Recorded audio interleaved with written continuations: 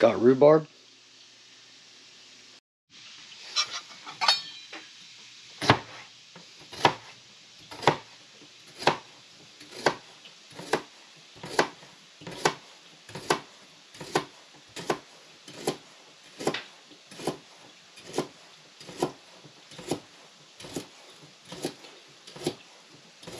Tonight we're gonna party like it's 1495. Next you want to do 3 cups into a pan on the stove. Now I'm actually getting ready to make multiple recipes, so I'm not going to be too exact with how I do this.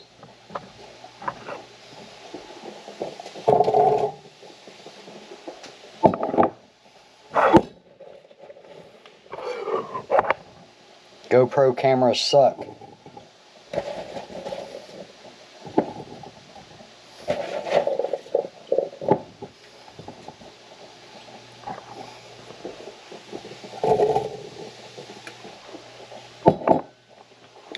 We are going to heat this up until that is softened. As the rhubarb is starting to get soft, you want to add about 3 cups of strawberries and keep them on the heat until they are soft also. Next, you're going to add the contents of what's in the pan either to a blender, food processor, or use an immersion blender to chop up any large chunks that are left over. This is kind of what it looks like. I've turned the stove down. I'm getting ready to move it off the burner, and I'll go ahead and let it cool for a couple of minutes and then use the immersion blender to finish chopping it up into smaller pieces.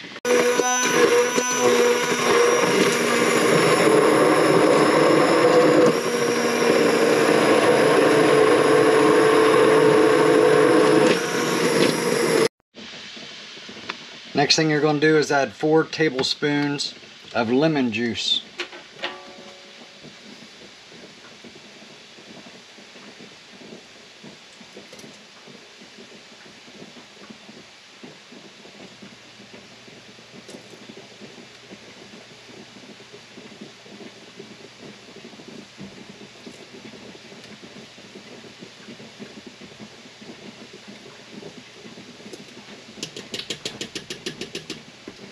You're also going to add 1 box of pectin.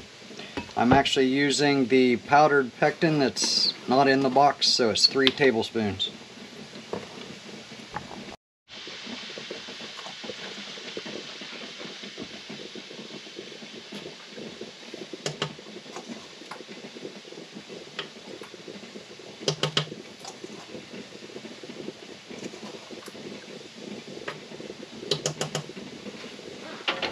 Want to make sure you get that whisk up pretty quick. You don't want that to set in there.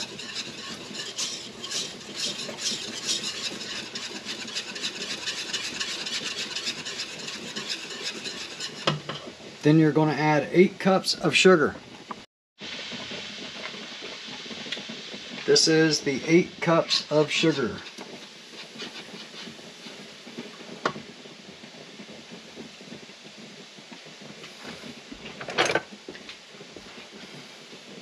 And of course, the steam got me.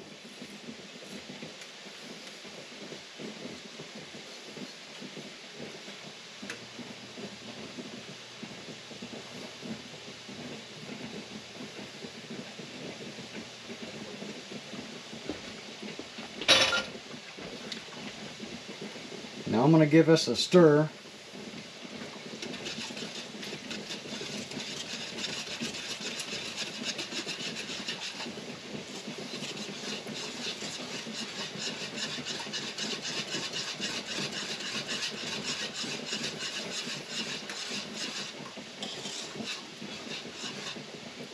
Now you need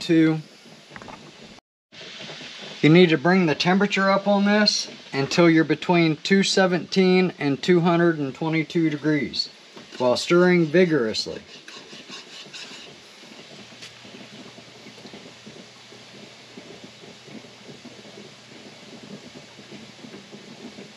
We are pretty much a long way off.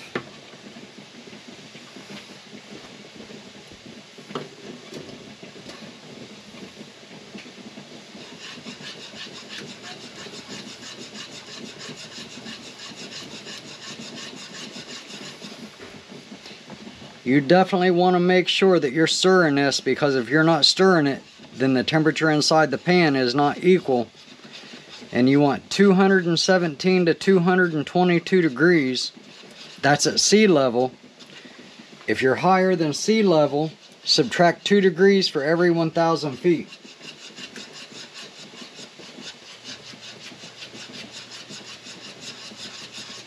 Temperature is the most critical thing about making jellies and jams. You also want to make sure you've already got your jars prepared if you're canning this, and make sure you've got a canner with water already heating up. I got a canner on the other side of this pan. It's already got water boiling. I've already got my jars ready to go. So all I need to do is bring this up to temperature. We're up to about 200 degrees right now.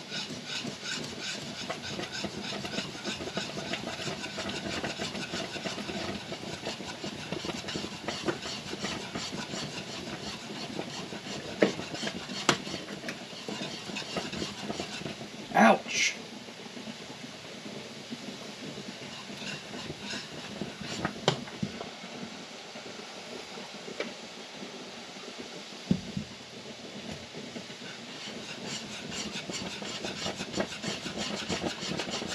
So what I'm going to do is I'm going to do a, you can kind of see on my whisk that it's already gelled up there. That's a pretty good sign, but I will go ahead and do a freezer test. I actually forgot to stick my plate in the freezer though. Now once everything passes your gel test, you can go ahead and bottle this.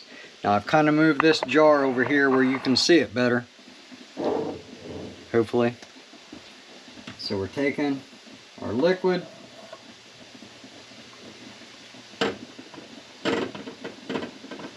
filling up the jars. You want to leave about a ½ inch of head space.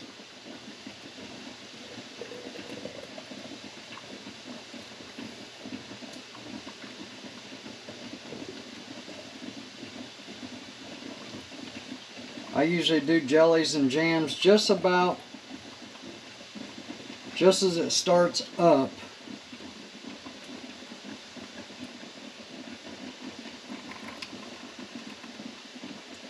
Just as it starts up on the ladle thing here.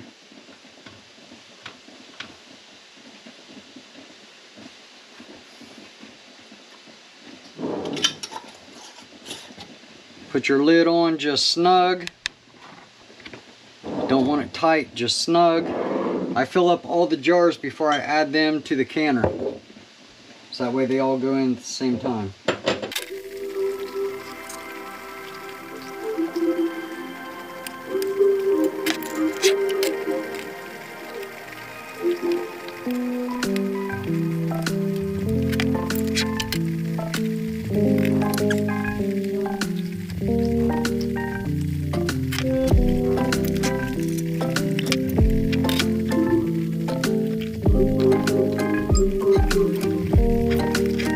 So what's left isn't actually enough to fill this jar up, but I'm going to fill it up anyways and stick it in the refrigerator, and that's the first one that I'll eat.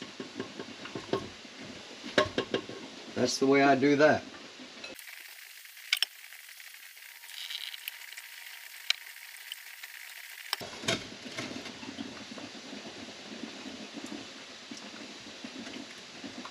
Oh my.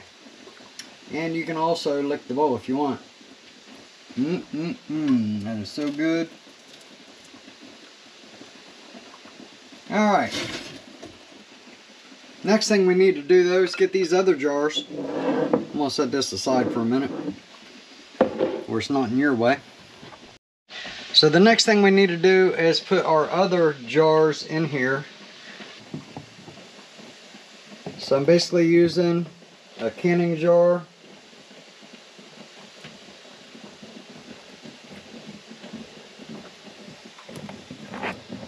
holder to drop these in here.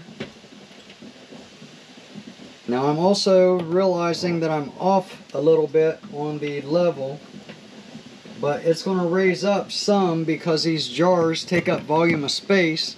But I am going to have to add some more water, which is why I like to have this at a pretty good rolling temperature. I'll kind of show you what I mean here. The water level is just up to the seals, and the seals actually need to be underwater. So let me add some more water. And now you can see that they are fully submerged in water. So what I'm going to do is I'm going to set my timer on my stove for 10 minutes. And when that timer goes off, we remove these from the water and put them on a cooling rack and listen for the pop. Then we label the tops, and that's it.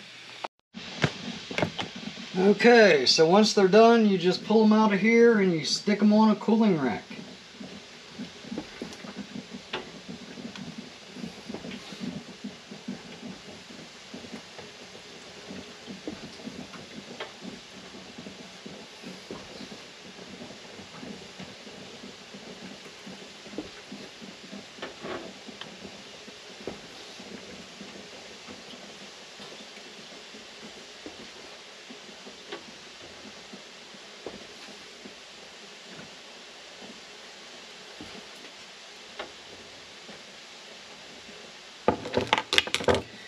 Now I'm going to leave this canner on because I got another batch of something else coming up.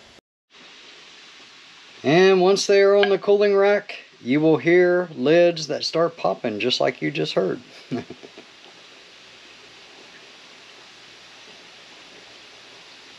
Probably won't hear a second one. Anyways, I'll bring you back when these are done. The only thing we got to do now, we're going to wait on these to cool down fully. We're going to wipe off any excess water that's still on the lids. And then we're going to take and use a Sharpie marker. We're going to put what these are, the date we canned them, right here on the top of the lid.